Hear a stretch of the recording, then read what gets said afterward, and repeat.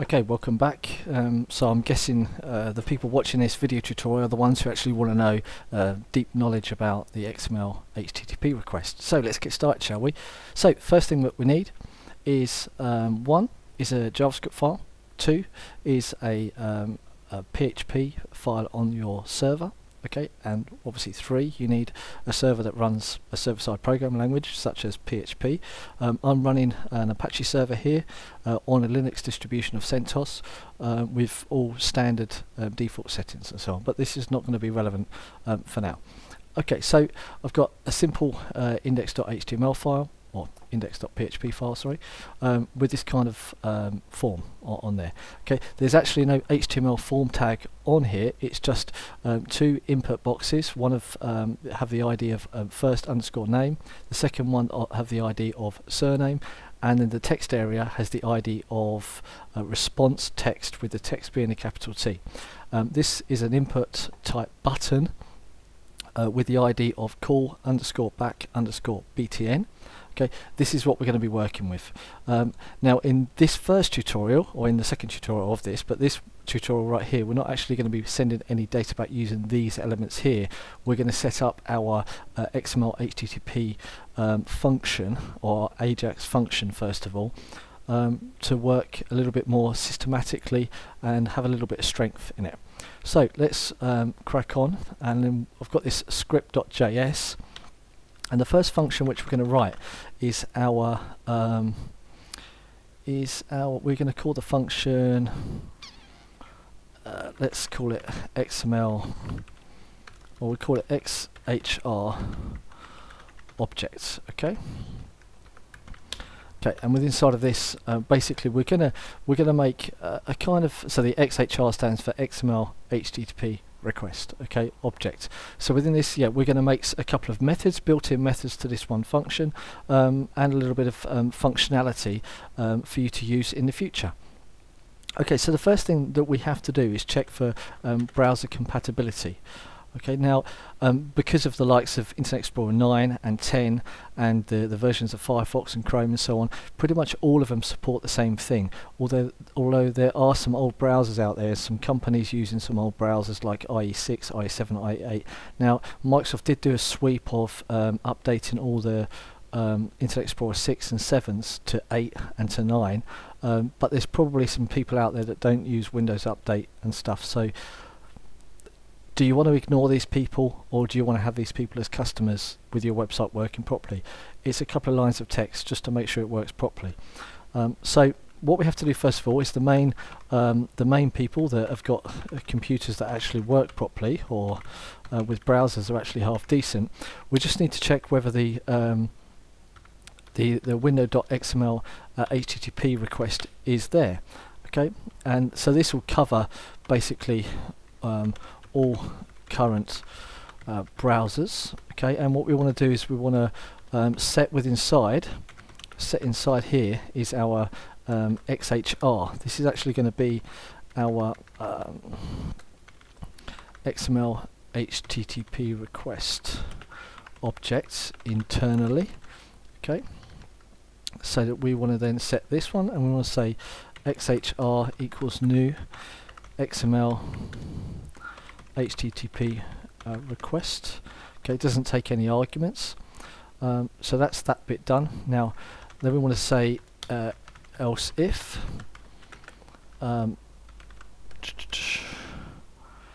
we don't want to say else if, we just want to say else, and we're just going to use the standard one here of new active X object, and with inside of here it takes then an argument of Microsoft.x, whoops, capital letters, XML HTTP. That's it. Okay, you need to make sure that you type them in capital letters as well. Okay, so once we've got our XHR, our XML HTTP request, we next want to just make a couple of handlers. Okay, so on here we're going to say on error equals then function, and for the time being we're not actually going to do anything with it, so we could actually just place that in one line just like that. and then we're going to do another one here, and we're going to say success, and then another one here, and just say on starts. Okay, these are just going to be used if and when we need them. Okay, so when someone needs a XML HTTP request object, then they're going to call this function, and we're going to return this XHR. Okay, so return XHR is going to give it's going to return the actual XML HTTP object, and we're setting these as functions on this one variable. Okay, so they can be used later. Okay, so now that we've done this, we now need to actually potentially use it. Now, what we do want to do is basically give users a way, or give yourself a way as such, to be able to use it in the simplest form. So we're going to first of all say window window.onload to attach the handler first of all. Okay, and the handler which we're going to attach it to is then to this button, so we can actually see it working for the time being. We're then going to attach an event handler to here, okay, onto this one button here. Alright, so let's just use the document.getElementById, and this is called call_back_btn, and we're going to say onClick equals function.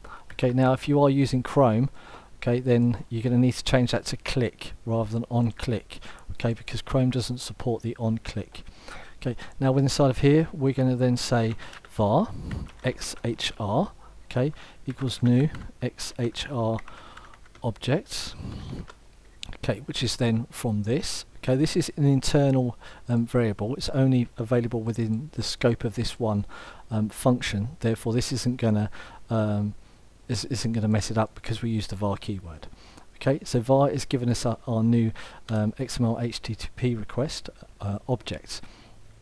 Now let's just to check to see that we're all okay on this. So we're going to say console.log xhr. Okay, so let's come to here. Let's refresh this, and we'll press F12 to see using Firebug. Click the button, and as you can see, we get our XML HTTP request sent back fine. Okay, so now the next thing that we have to have is a PHP file on our server. Now we're going to have an AJAX.php on exactly the same level as the index.php file. Okay, and I've got it open here, and we're simply just going to say the time is, okay, and we're going to say dates, and then let's do it D M Y and then H I S. Whoops, no, just like that. Okay, and because I've got a setting on my server, local server, just need to do that to stop any output of telling me the current date, time, whatever it is. Okay, so let's leave that as that. That's not important for now. Okay, so now that we know that we've got an XML HTTP request, we can delete this. So we just want to set a couple of things up. Now, the first thing that we need to set up is, or to say, is the open part of it. Now we're going to do a post request on this, and the file that we're going to go back to is then ajax.php. And we want this asynchronously. Okay, if you put it as false, then it's not going to be asynchronously, it's just going to be synchronously. And that's kind of defeats the object, because we want this to run in the background and let everything else on the page run in parallel. Okay, so by putting this as false, then nothing else on the web page is going to work until this one request is finished. Okay, or none of your other JavaScript is going to work until this one request is finished, and that defeats the object of actually having an asynchronous callback. Okay. Okay, the next thing, because this is a post request, we need to say set request header. Okay, and in this we're going to say content type, because we need to tell the server of what type the form data is, and by this we need to say application / www form and URL encoded. Now I always write this down wrong every single time. This time I've written it down right because I wrote it down on a piece of paper next to me. Okay, and then the next thing we want to do is XHR set request header, and this one's going to be then contents length, and this is going to be equal to parameters dot length, which we're going to write in just a second. Okay, now the parameters which we're going to send back is obviously the post parameters which we're going to receive on the server side. Okay, now inside of here, this is just a standard name value pair separated by ampersands, the way that you would get them in the post request. Okay, and in this we're going to say first name equals David, and then ampersand surname equals Thorn. We're going to send nothing further back than that. Okay, but we need to send back the parameter. We need to send back the content length so the server knows how much data it needs to read. Okay. Now, once we've done this, we then need to say on ready state change. This is we're going to explain this shortly. This is a function that where have I got an error here? Did I just do that for some reason?